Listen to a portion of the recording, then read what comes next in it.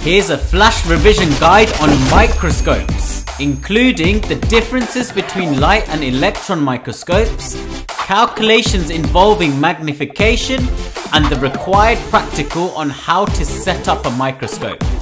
Let's get into it. Microscopes are tools that allow us to view objects too small for the naked eye. As technology has advanced over the years, the quality of microscopes have improved, which has allowed us to see things even tinier and in greater detail. There are two main types of microscopes: light microscopes, which were developed in the 17th century, and electron microscopes, which were developed in the 1930s. Both of these are very different to each other. Light microscopes use a beam of light to create an image, whereas electron microscopes use a beam of electrons.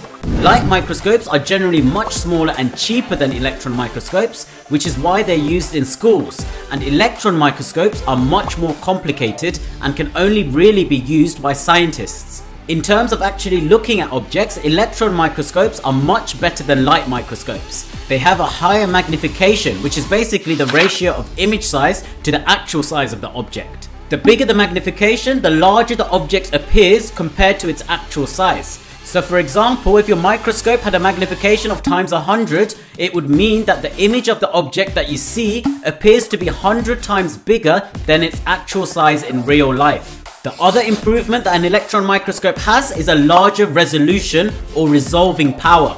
This is defined as the ability to distinguish between 2 points on the image, which you can basically think of as the quality or sharpness of the image. So the image formed from a light microscope will appear more blurry than that of an electron microscope. So because electron microscopes have a greater magnification and resolution, when they were created in the 1930s, our understanding of cells improved greatly.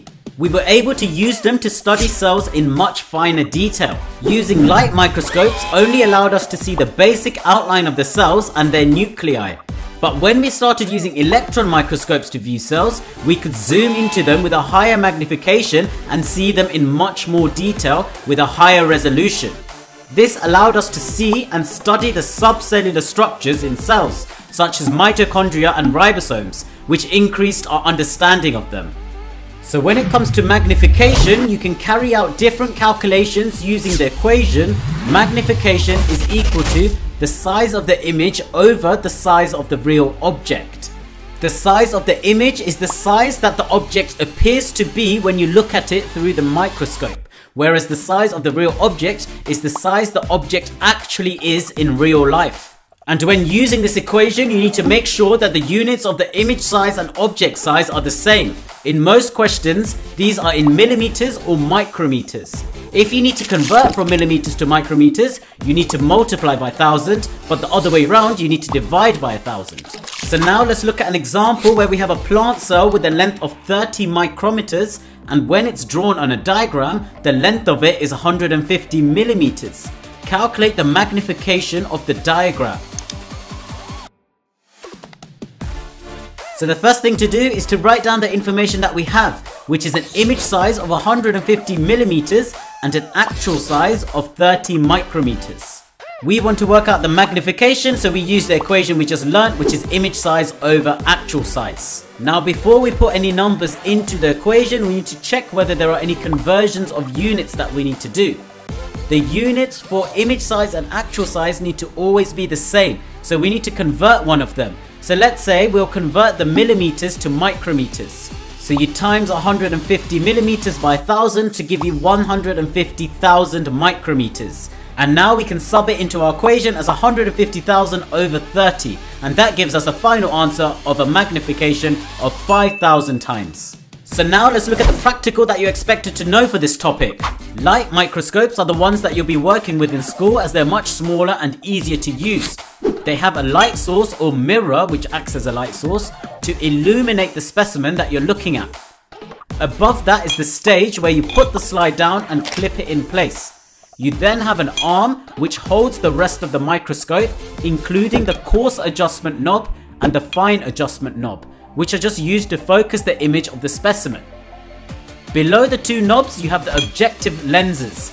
There are usually 3 of these, and each have a different magnification power, so you can cycle through them and pick the right magnification.